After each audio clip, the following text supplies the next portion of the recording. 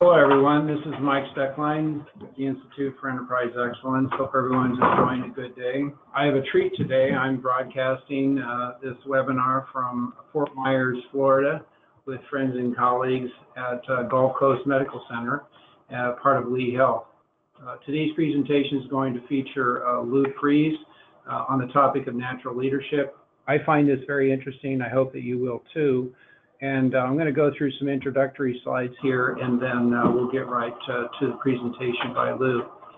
First of all, the phones are going to be on mute so that we don't pick up background noise from others.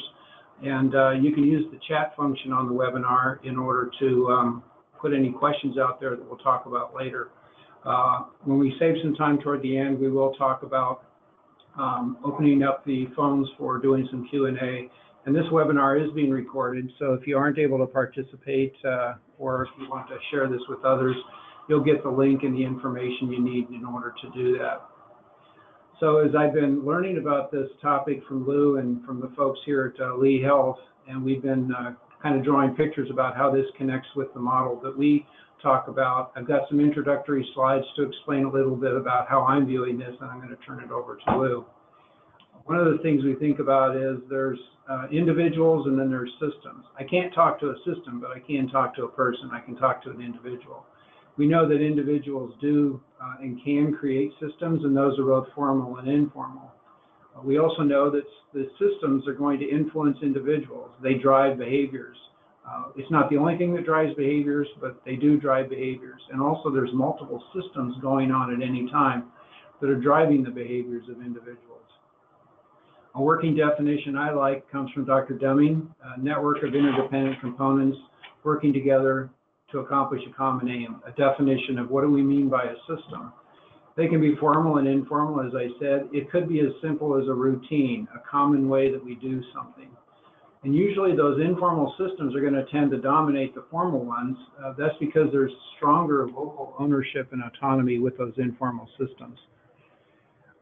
Now, something to think about on the individual side, and I'm going to build on this in another slide in a bit. Individuals can form systems. Here's a simple four-person system working together. We know when we understand systems thinking, the output of a four-person system is more than just the sum of each person. It's the product of their interactions. And you want those interactions between the people to be positive. So I put the individual system circle here in the middle. And I think about, well, the typical lean program, what does it emphasize? And it seems that primarily there's an emphasis on these principles, which is not wrong. It's certainly something that people are trying to focus on: process, quality at the source, and these principles. But when we talk about the model that we used at IEX, we put our sustainability model square in the middle of the individual system because we think it's both individual and system. It's both performance outcomes and ideal behaviors. So it's both and, not either or. And when we think about the velocity model of that we're talking about at IEX, and you think about the guiding principles for enterprise excellence in those dimensions around align, enable, and improve, we can then connect and say, those are those guiding principles, and there are many guiding principles. These are the ones that we think are the most important ones for an organization to stay in business. You can see how they line up with the velocity model.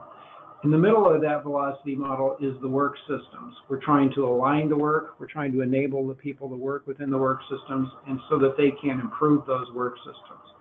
But this velocity model also talks about what are the systems that you would see around the periphery of this model that are going to be built on those principles that you're going to see there. The latest iteration of the white paper that explains these two models you can find at that bit.ly link at the top. Now, when I think about what I've been learning about natural leadership, and Lou's going to be talking about this in way more detail, it's his area of expertise. I think about it's on that individual side primarily, and he's going to be mentioning attributes, practices, and habits. And today's presentation is just a beginning exploration of these topics, and I'm sure we'll be having future conversations down the road. In my mind, it seems that it's on a continuum. The right-hand side toward those more traditional lean principles, the ones people usually associate with lean, tend to be primarily the ones that gravitate toward the engineering mindset, the hard skills, the processes, the flow charts, those sorts of things. On the left side of the continuum, it seems to be primarily something that appeals to the organizational development mindset. Some call it the soft skills. I've heard Lou call it the inner work, and I think both are important. So here's some things I've been thinking about. The IEX model is driven by the understanding of these guiding principles that we talked about earlier, and the understanding of the relationships between results, tools, systems, principles, and purpose to create a sustainable culture of continual improvement. It rests on a foundation and an environment of psychological safety. The consequence of not understanding or following these guiding principles is the survival of the company. Not understanding these principles will put you out of business. Some are going to be short-term, some are going to be longer-term, but they do have consequence. That's one of the definitions of a principle. I think about the individual diagram again. Individual parts working together, they form a system. And again, the output is more than the sum of the parts. It depends on the product of those interactions. When I've been learning about the work that Lou and his wife Ann have been talking about, I think for me it boils down to this. Natural leadership seems to focus on the science and the art of the interactions and the relationships between people. And I just summarized it this way. This says there's me on this circle and there's any other on another circle. And a lot of it has to do with what's going on in those interactions. What's the quality of those interactions? So without further ado, I'm going to turn it over to friend and colleague Lou Fries, who's going to share more about this important and intriguing topic. Thanks, Lou. Thanks, Mike. Today we're going to talk about how to tap the power of natural leadership. And we're really going to cover in today's webinar 3 major areas. First, what I'm going to do is talk about the difference between natural leadership and how it's different from formal leadership. They're both important to have within a company. And even the CEO can be a natural leader. The difference between a formal leader and a natural leader is the person scrubbing the floor also could be a natural leader. And the journey of natural leadership is the same for both of them. So we're going to talk about what makes it different. And then we're going to talk about how natural leadership drives motivation and influence and engagement. It is the source that drives up engagement scores. And then thirdly, we're going to talk about how it transforms and aligns the workplace culture to ensure, of course, success of lean process improvement. We're going to talk a lot about the science behind this, not just the concepts, but the science. What kind of research has been done on these very qualities and characteristics? So let's start out. I want to start out with a story that illustrates that leadership is not about position, power, or control. So in the 1990s, there was an interchange between British authorities and a ship captain. And off the shores of Great Britain, in the waters off Great Britain. It went like this. The Brits, please adjust your course 15 degrees south in order to avoid a collision. Americans, please adjust your course 15 degrees north in order to avoid a collision. Brits, negative. You'll have to adjust your course. I'm clicking here. 15 degrees south to avoid a collision. Americans, this is the captain. I say again, divert your course. Divert your course. Brits, negative. I say again, you'll have to divert your course. American captain says, this is the captain. I'm the captain of the second largest ship in the North Atlantic Fleet. We have 3 destroyers, 3 battleships, and numerous support ships accompanying us in these waters.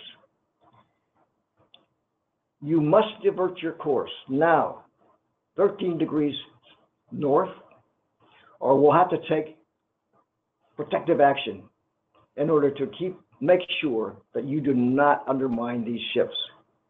I demand that you divert your course now. That's 15 degrees north now. Britt, this is the lighthouse. Your call.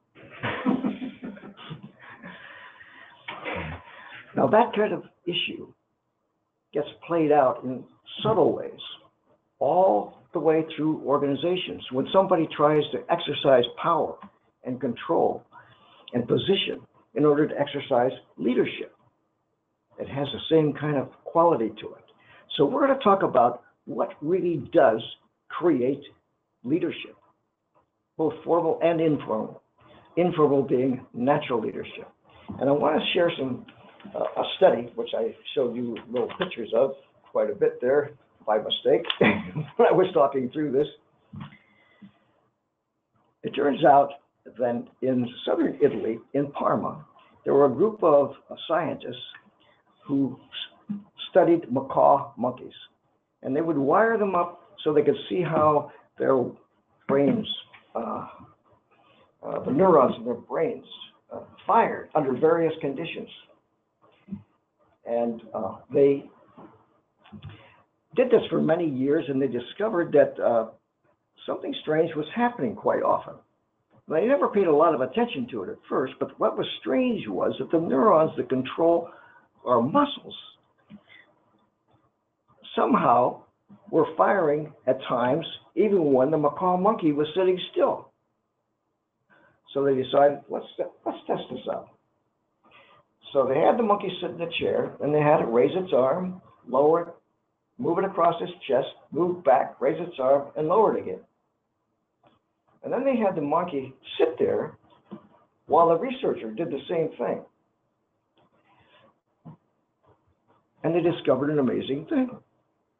The monkey's brain fired exactly the same way it did when it was watching somebody else as it did when the monkey was doing that activity.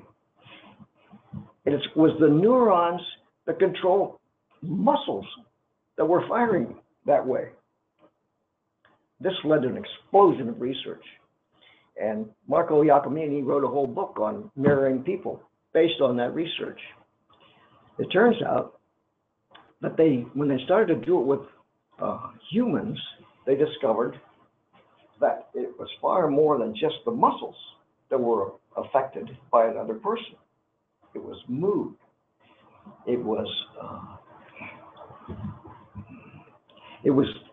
the degree of happiness. It was whether they were toxic or not toxic. A whole range of qualities were being transmitted through mirroring. As a result of this,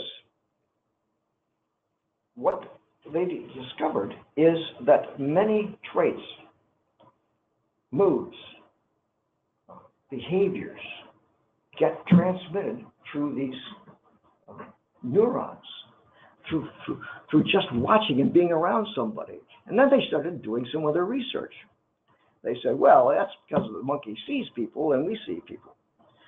So they did a piece of research in which they put 3 people in a room, one of whom they knew was happy, and the other 2 were neutral, and said, we don't want you to look at each other. We don't want you to have any contact whatsoever. Just sit there and stare straight ahead for 5 minutes, which they did. The 2 people that went in that were neutral came out happier than when they went in. They picked up the mood of the person, the third person who was happy. They reversed it, and the same thing happened with unhappiness. So natural leadership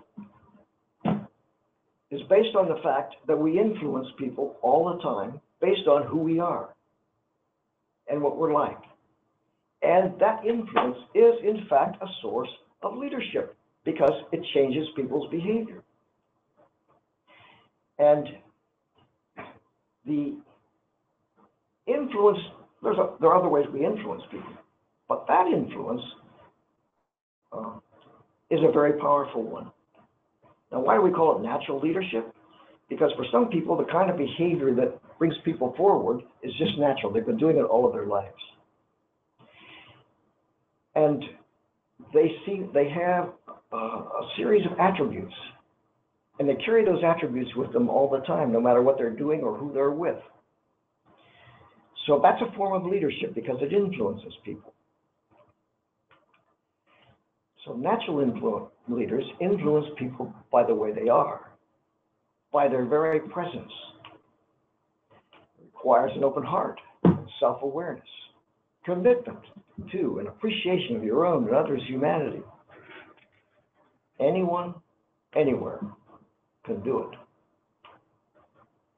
But this is the way most organizations look. At the right end of that bell-shaped curve are the people that, no matter who they're with, they exert those moods, those behaviors, and have that kind of influence. The overwhelming majority of the people in an organization we could call followers. And at the other end are negative influencers. So if the people that are called followers are around people who are negative influencers, they feel more negative. And they act that way. And you know what it's like when you have toxic people in your organization. You can see how it affects the people around them. You notice that the people in that bell-shaped curve who tend toward the negative influencer end have a lot of those qualities themselves. They're more easily influenced. The same is true for the people at the natural leader end.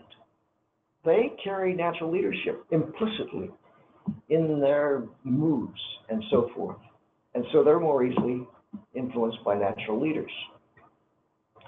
Interesting thing about this influence is that it influences everybody to 3 degrees of separation. The influence goes not just from me to the people that I'm with right now, but it goes from those people to the next round. And from those people, it will go to another round, which is not up there. But nevertheless, it happens, 3 degrees. Now, this means that it affects everybody in the usual workplace. It means that the person that's working on the changing bedpans in a hospital affects the patient. The person who's doing something that doesn't seem to have any impact on the patient is really, with their mood and their natural leadership, affecting the others. So leadership is not just about motivating people, however. It's about helping people motivate themselves. And the goal is to have that kind of a diagram where the natural leaders are at the right end, and look at how that curve goes up. That's what you want in the workplace.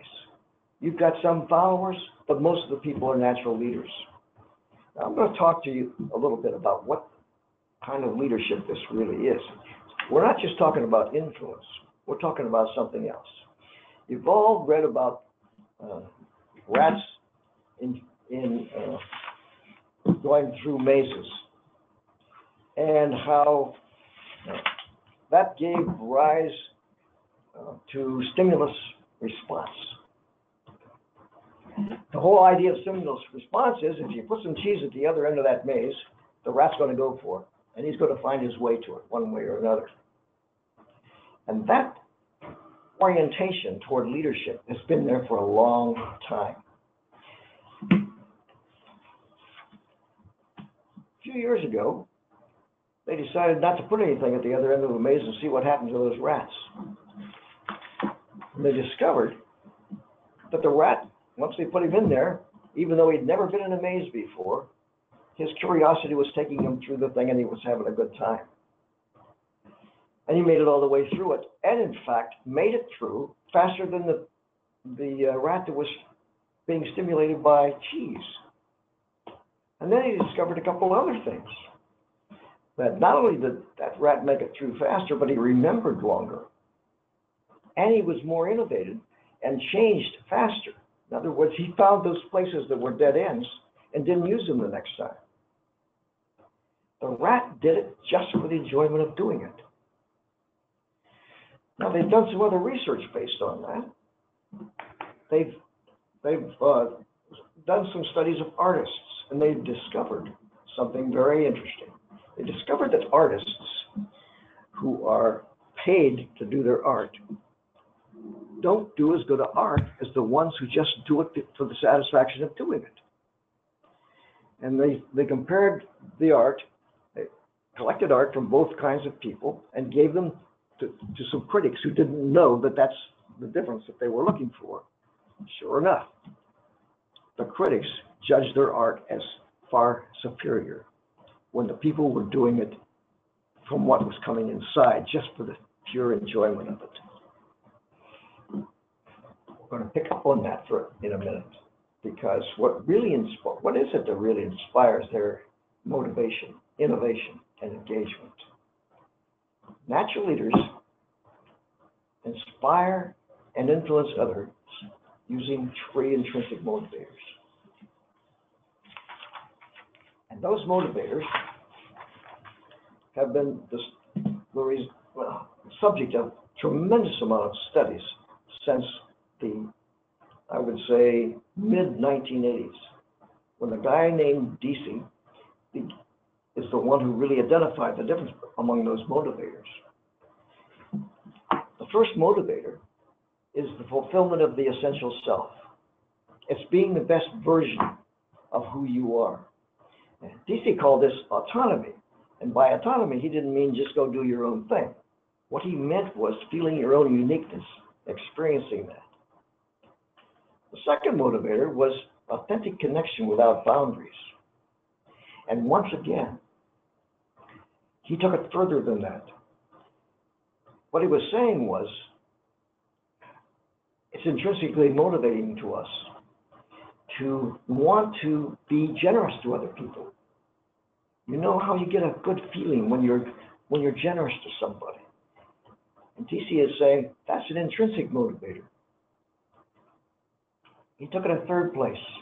He said intrinsic motivators also are activated by improvement.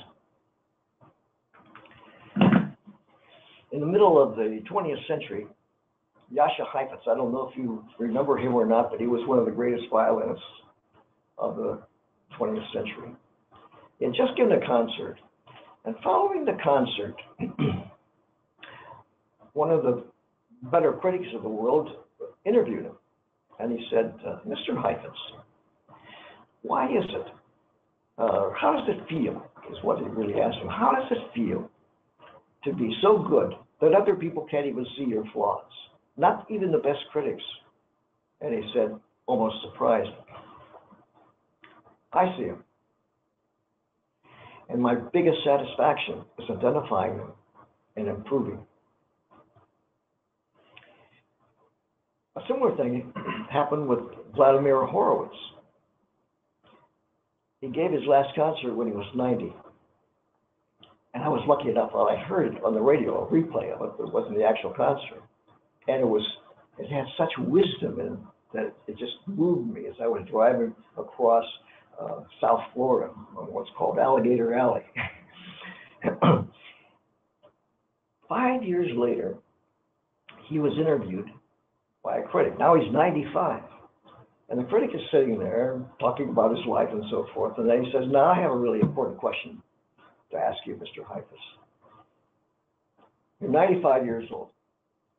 You're never going to give another concert. Your last concert was 5 years ago.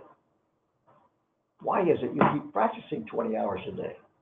I mean, 10 hours a day, I'm sorry. 10 hours a day. 20 hours, that'd be a lot. And he said, to get better. Number 3 on that list, improvement, learning, and growing, is why he practiced 10 hours a day.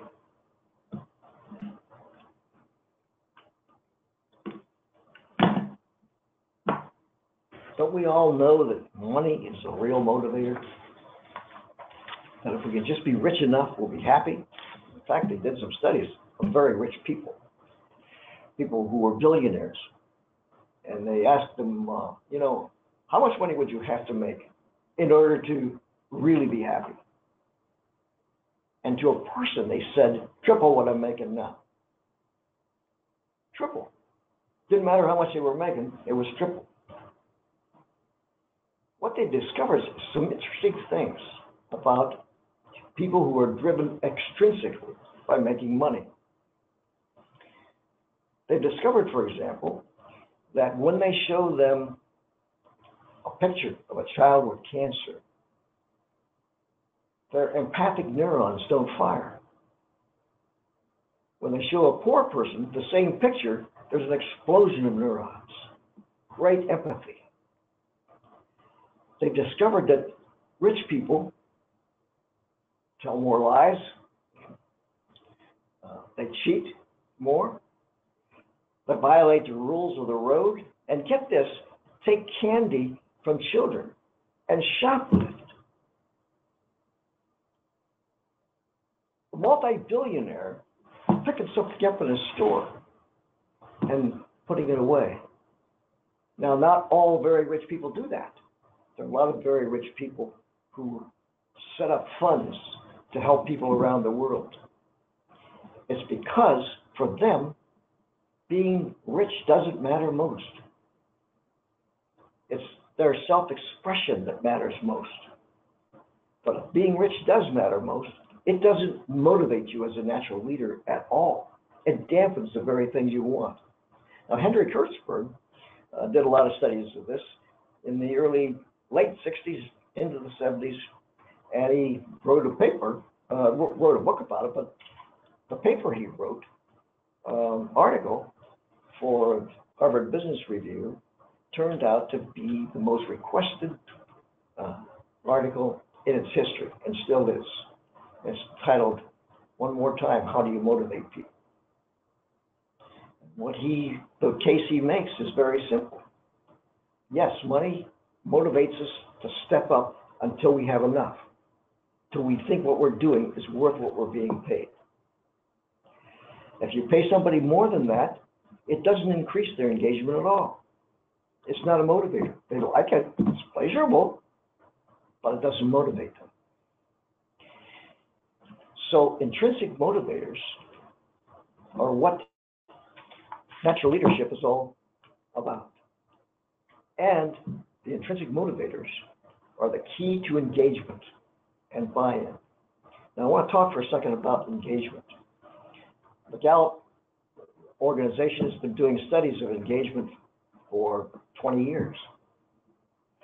One of the themes they found in those studies of engagement is that something like $350 billion to $450 billion a year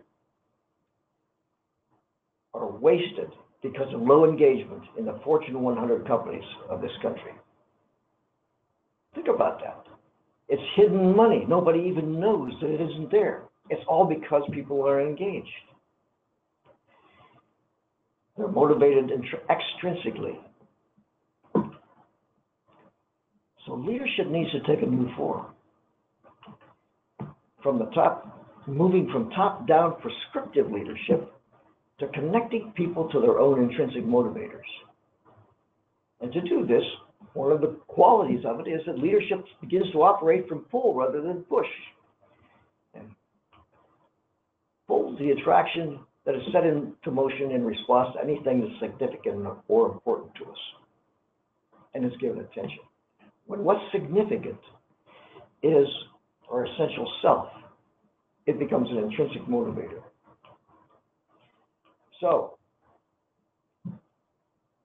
the interesting thing about all this is that the knowledge about intrinsic motivators we've had through the millennia.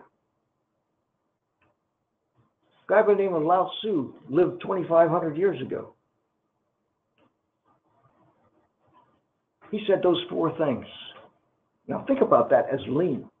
That's what you're doing in the workplace. Lao Tzu said that's what you should do. He said learn from the people. Plan with the people. Begin with what they have. Build on what they know. That's what's beautiful about the lean processes that you're involved in. That's the essence of what natural leadership is about. Bringing that inside of the person.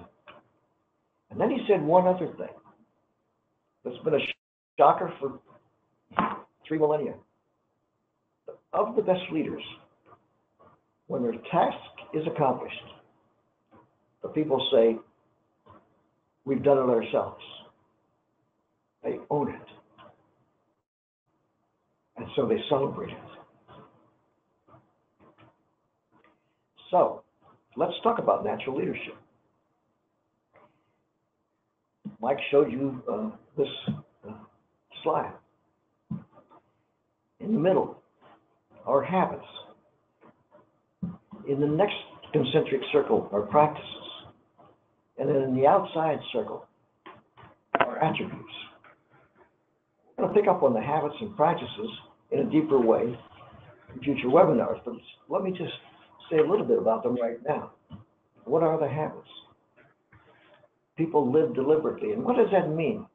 That means they're aware of the here and now and what's going on inside themselves and the degree to which they're feeling intrinsically motivated right now, day by day. They're aware of the observer they are. And what does that mean? It means that they're aware of the fact that we see the world as we are, not as it is. And when they see the world in twisted ways, they step back and ask, what am I saying inside of my own head that causes me to see the world that way? They know they're their mirror. They understand that people pick up on their attitudes, their beliefs, their desires. They pivot when they see themselves going down the wrong direction in terms of these other habits. And right at the core is their desire to consistently recognize and fulfill their essential self. Now,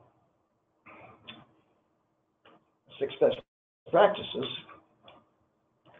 have to do with ways you can get better at that.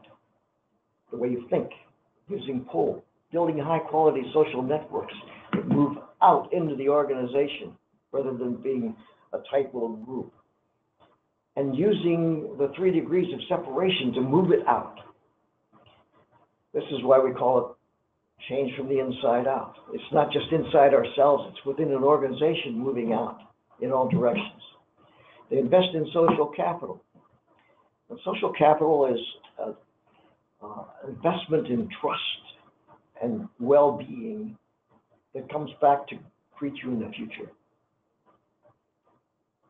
It is capital, just like investment in a bank, of good feelings toward each other, good behaviors toward each other, knowing that that person is all right.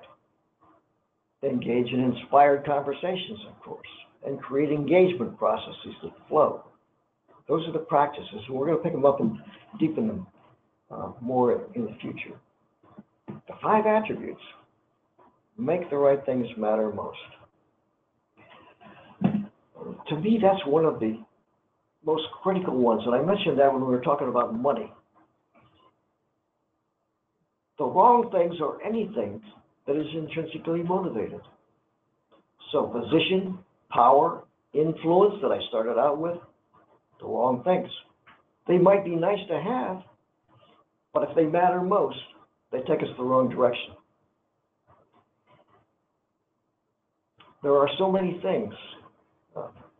Our status, whether other people like us or not, whether we're respected, all of those things aren't what matters most.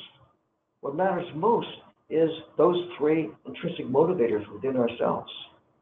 And what matters most for an organization is its mission. It's the people that it serves and the people that make it serve that way. That's what matters most. And when money becomes the thing that matters most for an organization, it has the same influence as it does on individuals. First thing people do when they look at something that's going to be initiated is Well, how much is that going to cost? Wrong things. That's the wrong question. The question is, what will that do for this organization? Will it engage people? Will it make our services better? Ultimately, if you're a hospital, will it make the flow of patient experience better? That's what matters most. So that's the first one. And a natural leader asks that question every day. Am I making the right things matter most? The second attribute is making authentic connections without boundaries. We talked about that before. The word boundaries is a really important one. I think there was a very smart guy some years ago who talked about no barriers, break down barriers. He should be somebody that started a process improvement cycle. Maybe he could have helped the Japanese because they didn't seem to pay much attention to him at first. But Ed Demick went over there and he taught them a lot of things. And he talked about boundaries, and he saw that as the enemy of good work within an organization. Not silos, not levels, no boundaries. Natural leadership flows in all directions, right through those boundaries. A nurse, one time when we were running a natural leadership experience, we asked, what's the most important thing you learned today at the end of the session? And this was a session that had multiple levels of administrative people in it, as well as not only nurses, but physicians and people who were right there in the gemba doing the work day to day. She said, the most important thing I learned today is we're all on the same level. We're all on the same level. Because this is the work we're doing. And there they were helping each other with that work. And it doesn't matter whether you're a CEO or the person changing bedpans. Natural leadership, that journey, is everyone on the same level. The third one is happy, open-hearted attitudes. And it's interesting.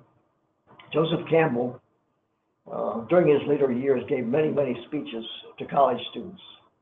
And his biggest advice for them was follow your bliss. And when I heard that word bliss, I thought, oh, man, is that a bunch of frou-frou?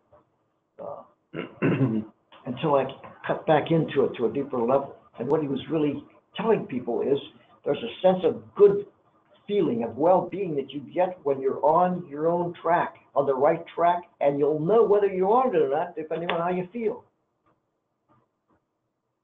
And we're going to review some studies of that so-called bliss, that happiness, in just a moment. The other two are triggering best instincts and trust emergence, and we're going to visit that one in a moment too. But what we're talking about here is transformation. And not the fairy tale transformation that you see up there, where a frog becomes a prince. Natural leadership transforms and aligns the workplace culture to ensure success of lean process improvement. That's what it does. And it is true transformation. And I want to quickly share some research that's been done on this. That mood, that happy mood, that positive mood is not just about pleasure. Nothing wrong with pleasure. But this is a deeper kind of positivity. And this research shows that that mood widens the scope of attention that we're able to give in any moment. One of the discoveries they've had with physicians, for example, when they're in that kind of a positive mood, is they see a wider bandwidth of information. And it helps to make sure that they aren't just seeing this patient with a circumscribed set of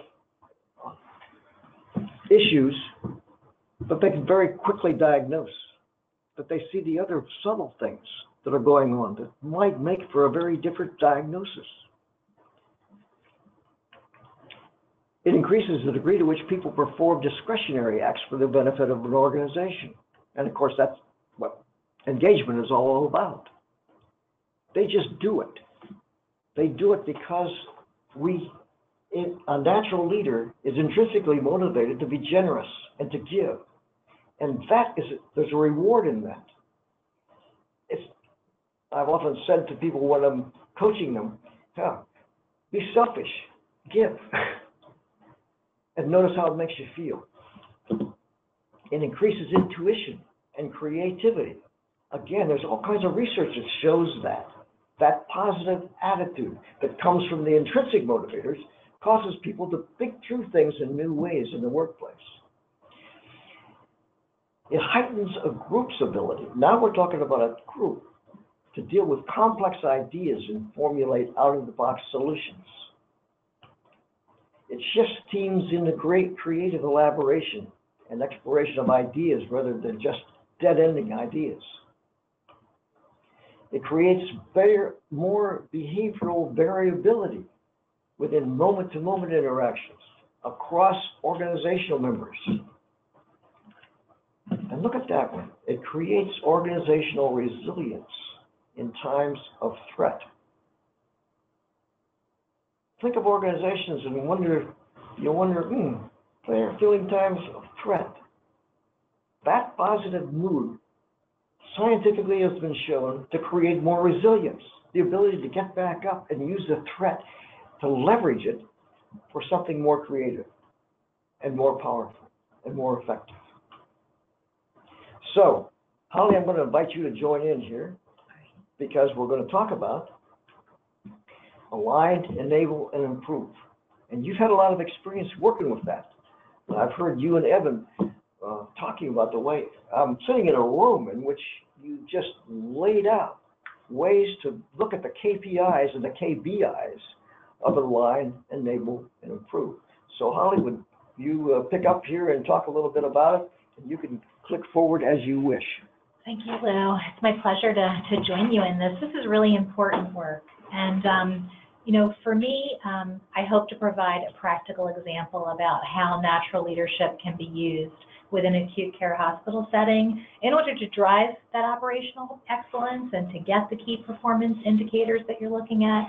But more importantly, back to Mike's point at the beginning when we talked about the IEX model and the hard and the soft skills, to really to find where the success can be in the key behavioral indicators. Because just as Mike said earlier in the model, it's all of that coming together in order to really drive the operational excellence.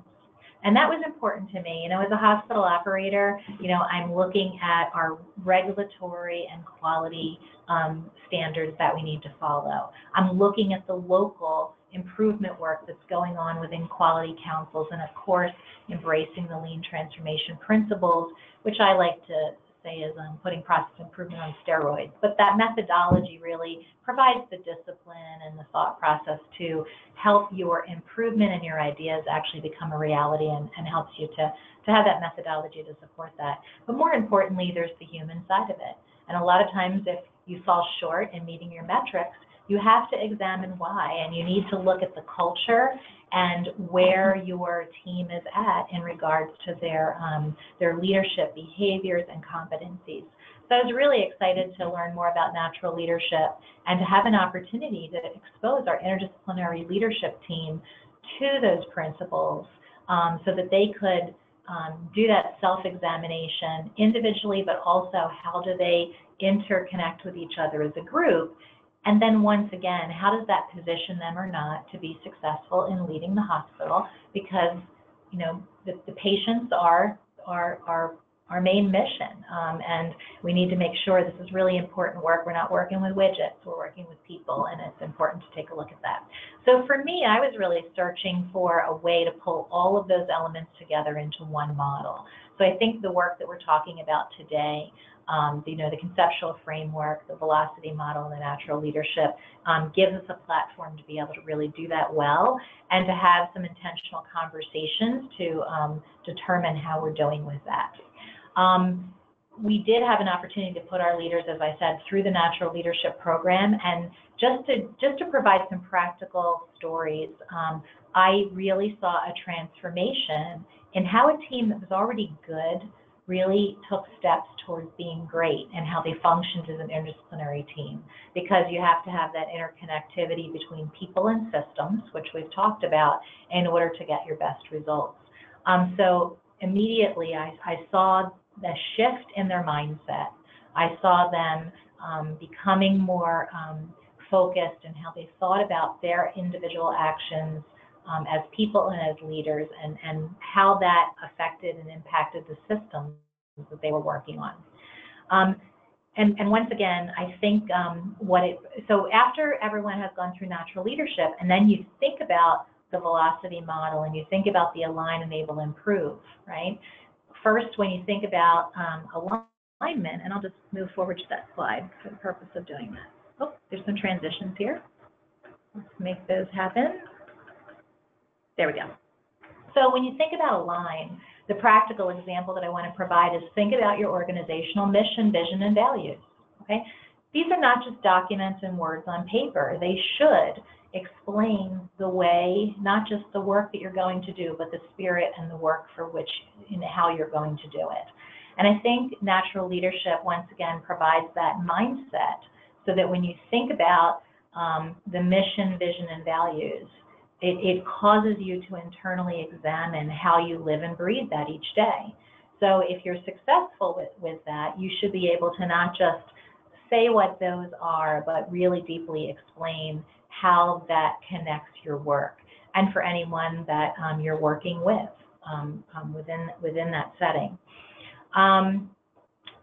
The other thing that I've seen natural leadership do in connection with the alignment is to, as leaders are rounding and they're doing their work, it causes them to be better observers.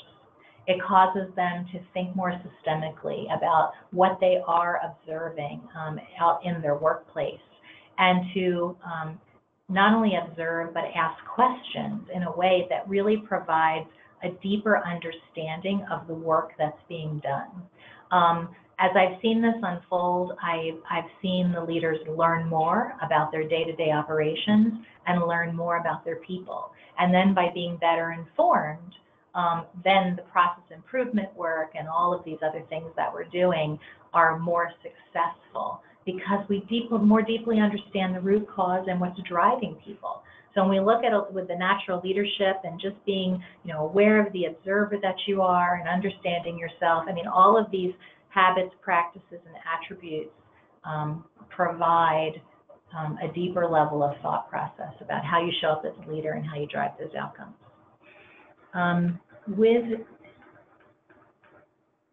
With the enable, I like to think of these as the tools that help you to do your process improvement work. But looking at the natural leadership concepts here, multi-directional mutual support, in this journey, I think this goes back to the interdisciplinary team and the awareness that you need to not think in silos. You need to think across the systems that you interface with. And you've mentioned here the pull strategies. I think the important thing to learn about this journey is you need to meet people where they are in their development. You need to meet them where they are, and allow this to emerge, over time. And lastly, with the improve, you talked about the science, the art and science of this. Mike mentioned this as well. And I definitely think there is leadership science behind this. And so how does natural leadership become that precursor so you can develop the appropriate mindset with your leaders? And then when you look at the key behavioral indicators, the principles for which you lead, that all pulls that together in the model. And you have comments here, definitely the mirroring, whatever we do as leaders, we're trying to mirror, have our staff mirror that as well. And that helps facilitate a lot of the learning as we go forward too. I believe that goes back to you, Liz. Okay. I want to tap on the whole idea of emergence because emergence is a concept that was developed out of the biological sciences as they watched birds flock. And they watched bees and ants. And then they watched ants working with bees. And you'll see them at their work. There they go. And notice how they're working together. Notice even when one of them finds that he's not needed or it's not needed, it tries certain areas and then says, oh, I'm going to go help someplace else. There he goes. The thing about emergence is that in human systems, there isn't any queen bee. They used to believe that the queen bee actually did all kinds of running of the hive, and they discovered that the queen bee actually, even in bee systems, simply lays eggs. There is no, the emergence that happens in those systems flows because of common values, because of intrinsic motivation, because of engagement, and there's an interconnection among them. That interconnection is a subliminal sense of awareness of what my place is in this and what I can do about it. And if you watch flocking birds, you'll see that sense of oneness that happens with that flock of birds. And every single one of there's no bird standing at the side with a flip chart saying, okay, no, wait a minute, let's go this way or that way. They're all engaged. You don't see an ant saying, oh, well, that looks like it's pretty good, going pretty good. I think I'll just step aside here for a little bit, take a rest and check out. Or I'll do what I have to do. The engagement is 100% for every one of those emergent animal systems. Whether it's a school of fish, or a flock of geese, or a whole herd of buffalo, they're all engaged. And so emergence, my experience is that you get that intuitively. You see serendipitous things happening in an emergent system, and you wonder where'd that come from? But somebody else isn't surprised that it came from there because they're closer to whatever that serendipity was. You notice a connection among people who are similarly intrinsically motivated, moving together. A lot of what that movement, that connection is under the surface of awareness. It was Carl Jung who talked about the field and how we're connected underneath. And there's no question but which. When you start moving together, as Holly was describing, where people are really getting it, that there's another thing going on. And that other thing is a sense of connection across the system. It's a system level thing that everybody who is intrinsically motivated and engaged feels. They have a hard time seeing it, but they feel it. So, just to review, it's guided by natural leadership attributes. Its motivation is intrinsic. Its engagement is very high. And by the way, if you want to drive up engagement, this is the track to take. Improvement is continuous. It operates both above and below the level of conscious awareness. It has boundaryless connections among people. It doesn't matter whether it's a CEO or the person changing the bedpan. They're connected, and serendipity is continuous. And it operates in flow. And in another webinar, I'll talk a little bit more about what that flow is like, because a guy by the name of Csikszentmihalyi really invented that word and did a superb amount of research in ORs, by the way. So, culture of natural leadership inspires system-wide alignment. It connects people to their own intrinsic motivators, fulfillment, improvement, and authentic connection with no boundaries. It expands the 5 attributes in all directions from the inside out as high engagement becomes emergent throughout the system. Now take a moment right now and remember a time in your life, and it might have been very recently, that it was especially satisfying and fulfilling. Notice how you felt. Notice that there was a different kind of good feeling than just going out and doing something pleasurable. Notice what it caused you to do. Notice the connection you had with other people while you were doing it. That experience can be created in the workplace. The whole workplace can be operated out of that sense of satisfaction and fulfillment. And that's the object of natural leadership.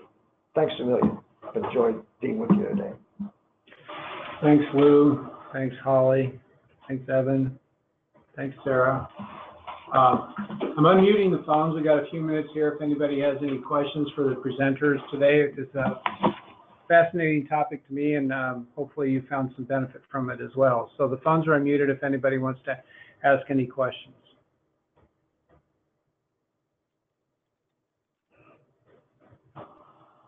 The silent, courteous group. Okay.